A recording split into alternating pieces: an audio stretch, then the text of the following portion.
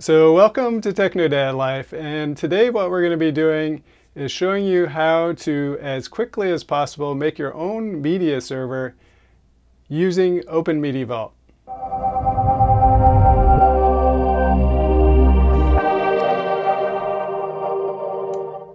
So today's video has no sponsor, so if you'd like to support the channel, check out the links in the description below. You can use those at no cost to yourself, or you can support me through PayPal. So for today's video, we're going to need a couple things. We're going to need a USB drive that's at least 8 gigabytes. And we're going to need a computer. This one is a little mini PC that I bought a few years ago. And then we're going to need a Windows PC. And that's what we're going to be using to download Openmediavault, burn it to our USB drive, and then transfer that to our mini PC here. So the first thing we want to do is go to Balena Etcher, and I'll leave a link in the description below. We're going to download this and then install it. This is the program we're actually going to use to burn our image to our USB drive. Next, we want to go to openmediavault.org, go to the download section. And so currently, if we look, there's two options here. We have old stable and stable. Old stable currently is OMV5 and stable is OMV6. We want to press on stable and then download that. Once you have Balena Etcher and downloaded and installed and Openmediavault downloaded, we need to get our USB drive and then plug that into our computer. Now we want to go to our desktop, click Flash File, pick out our current version of OEM, which is OEM6 here, click Open, select Target, pick our flash drive, and then select. Now that's going to take a few minutes to write the image to the USB drive, and then it will verify it. Then once it's verified, you can pull that out. So for this next part, we're going to plug in our flash drive, plug in an Ethernet cable so we're connected to the internet, plug in our USB keyboard,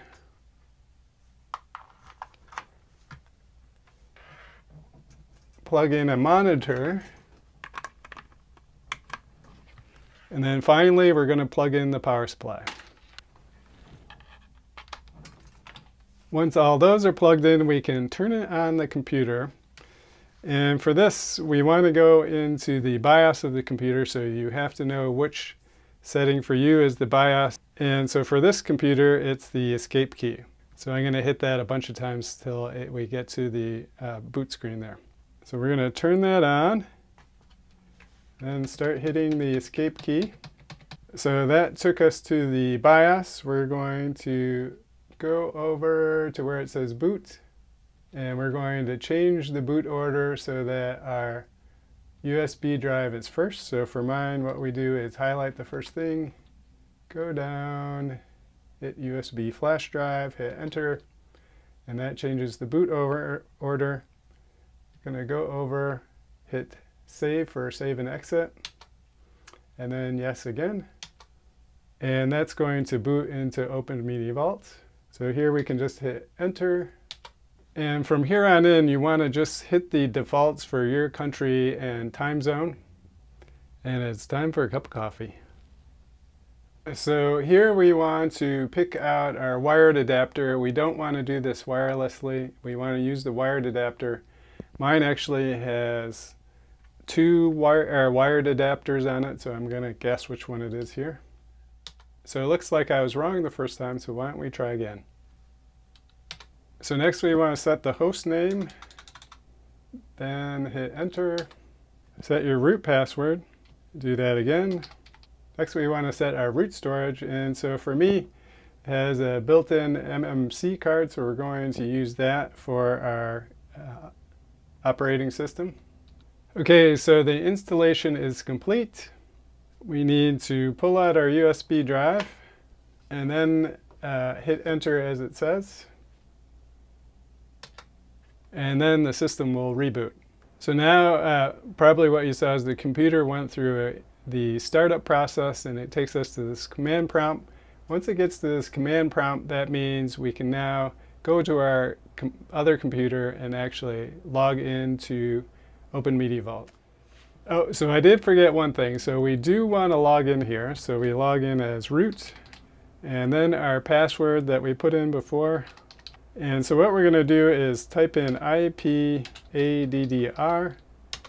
and then that will give us our IP address of our computer. And here I'm going to use a magic arrow. It's 192.168.8.190.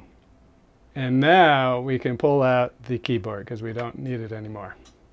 So we type in the address that we just got into the address bar, 192.168.190, and that will take us to the Openmediavault login page. Type in admin for the username and Openmediavault for the password. Click login. And so now we'll just go through the login. So we want to click settings. We're going to add in a few things here. And so these settings will basically be what will show up on our dashboard. So here you can see that we have the basic information of the system, and we can change those anytime we want. If we go up into the top right corner, click on settings and change our dashboard, we can go back and change those if we want. Next, we're going to type on system. So basically what we're going to do is go down this menu on the left and show you the settings and what I think are good settings to start out with, so you have a server up and running by the end of this video. So in the system menu, if we just go down here, we click on Workbench. Port 80 is the port that we're going to be accessing Openmediavault on. We're going to change auto logout to a day so it doesn't keep logging us out all the time. If you want to do a SSL certificate, we would click here and add it there. Then we click save, and then the check mark, and then confirm, and yes. So there we changed our first setting. If we want to change our login password, we would go up to the circle, click change password, and then set in our new password. So I'm going to suggest you do that at the end of this video, otherwise you're going to have to log out and log back in right now. Next we have date and time, and we want to pick our time zone, then click save, and then the check mark, and then confirm, and yes. Next we go to notifications, and so we have two settings. So the setting to enable you to send emails from your server and who they're sent to, and then which notifications that get sent. Next we have power management, and so again we have two settings. So in monitoring, and so for this it says power button nothing. We're going to change this to shutdown and then save. So what that means is if we actually press the power button on the server, that for this instance it will power it off. You can also press it in for standby or do nothing. Next, if we press on scheduled tasks, we can click on the create button and schedule times for it to reboot, shut down, or standby. Once we change that, then we would click save. Next is monitoring, and that's enabled by default. Scheduled tasks, again click create. So scheduled tasks, we can run certain commands at different times that we want. Certificates, this is where we would put our SSH certificate or our SSL certificate. Update manager, so we have two settings again for settings. We don't want to change any of these. These are if you want to use pre-release updates or community maintain updates. And the second one is for update. And then how you would update is you would click install updates and then confirm and yes. So next are plugins, and so basically there's a whole bunch of plugins where you can add extra features to Openmediavault. So what we're going to do is install one plugin, and then we're going to install OMV Extras to include all the community created plugins. So we click on plugins, we're going to go over to search, click on that, type in Wedi, So what this does is it gives us terminal access from a browser window. And then click close, and then the check mark, and then confirm. Now if we click on services, now we have the WEDI terminal. We click on WEDI, we click enable, and then we click save, and check mark, and yes. Then we click Open UI, and that will take us to the WEDI terminal, which we'll get back to in a second. We're going to search for OMB Extras, go to OMB Extras, scroll down, and so we're going to copy this line, and this will install OMB Extras. Go back to WEDI, log in as root, and your password, hit enter, and then paste that line, and then hit enter. And that's going to install the Openmediavault Extras with the extra plugins. We can close that, go back up to System. Now we have Openmediavault Extras. But first let's go to Plugins. And so now we have extra plugins. So there's a variety of plugins, so let's just take a look at a few of these. So we have some shutdown, backup, virus protection. If we want CPU temps, disk stats, there is a downloader here, but we will install some downloaders through Docker in another video. Flash memory plugin. So the flash memory plugin I suggest installing. So what it does is it takes the system, puts it into RAM, so there's less writes to your disk. So we're going to do that right now. So again, we press it, click download, confirm, and yes. And once that's done, click close. That will refresh the dashboard, click system, and again, plugins. And now if we go down, we can see that plugin is installed there. And if we go over to services, the plugin is installed there and it starts automatically. Other things are media server, a kernel if we want to use Proxmox, KVM, different hard drive setups, backing up to OneDrive, photo application, remote mount, reset perms, and we're going to set this one up.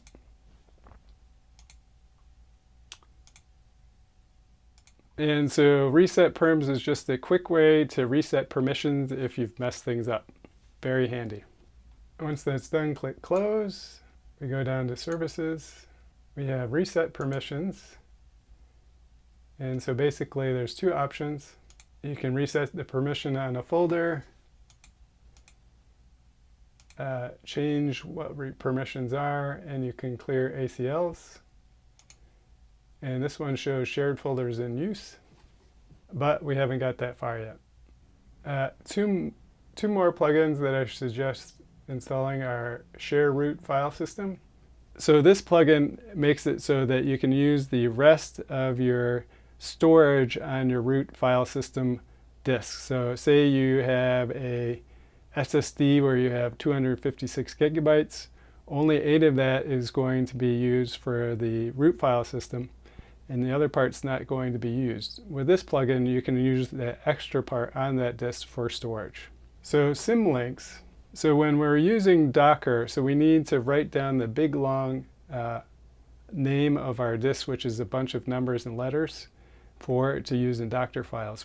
If we use symlink, we can use shortened names to refer to things. Okay, next we have the OMB Extras, and it has a few things in it. So we have settings. Here it lets us pick which repo it's using. I would just stick with that. Docker installs Docker. Portainer installs Portainer, and we're going to do that. We'll click install. And so when Portainer installs, it actually installs Docker too, so you don't have to do both. Once that's loaded, you can click Open Web. That will take you to the Portainer login screen. And then finally on the screen we have Yacht. So Yacht is a program that helps you install Dockers.